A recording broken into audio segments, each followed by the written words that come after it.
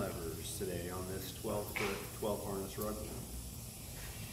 So the reason we have a spring lever down below and the springs is to alleviate harness float.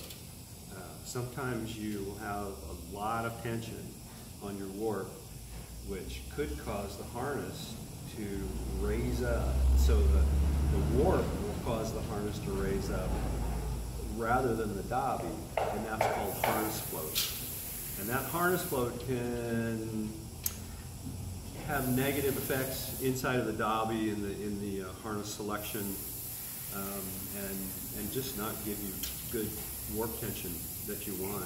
So we've built into the bottom of the harness. Each harness has two spring levers and a spring, and so you'll see the spring over here, and right now they're hanging really loosely, and if we raise the harnesses up, maybe we can step on the pedal over here.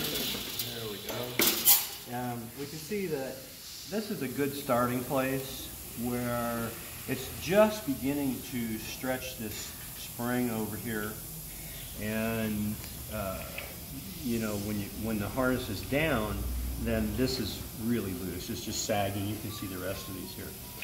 So if you determine that you do need more tension to pull the harness down because you have a lot of warp ends or just a lot of warp tension causing the harness to float, if you need to make the adjustment to tighten up on your spring levers to keep your harnesses from floating, what you can do, the easy way to do this is to disconnect your spring chain and then disconnect your harness chain and take up a few links, whatever you need to do, and then reconnect your harness chain. There we go. And that gives you more pull down force on your harness.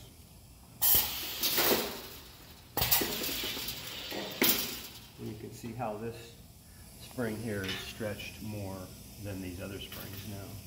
So you have more force pulling that harness down.